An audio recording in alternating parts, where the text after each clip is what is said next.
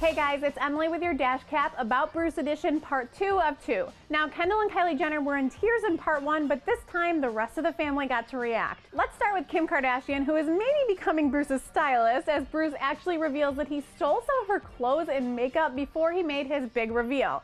It's pretty adorable, but Kim actually opens up this episode straight up, asking the most awkward question of the entire thing: will Bruce remove his penis during the final transition? And while Bruce's honest answer seems to be he's not quite sure.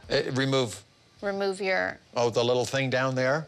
Yeah, like you don't That's kind of the last thing you can do. You can do an awful lot before that. So, like, do you have an appointment to do that? No.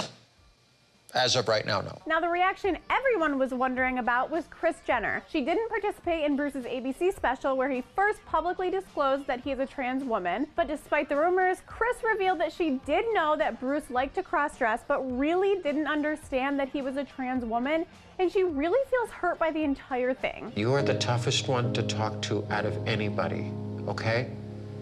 Well, maybe it's because I'm the one you lied to the longest. But as hard as this was, Kris really bravely put her own complicated feelings aside and with tears in her eyes gave Bruce her full support. At the end of the day, I mean, it's not about me and my feelings, it's about you, and I just want you to be happy. This whole episode was so moving, and we are so happy for Bruce, but we have to hear from you guys, so click on me on your desktop or down below on your mobile device to subscribe, and let me know what you thought about Kris Jenner's reaction to this entire thing. Bye, guys. So as you guys know, Bruce Jenner revealed to Diane Sawyer that he is a trans woman, but at the time, everyone was wondering why there wasn't really any Kardashian reaction. Well, here it is.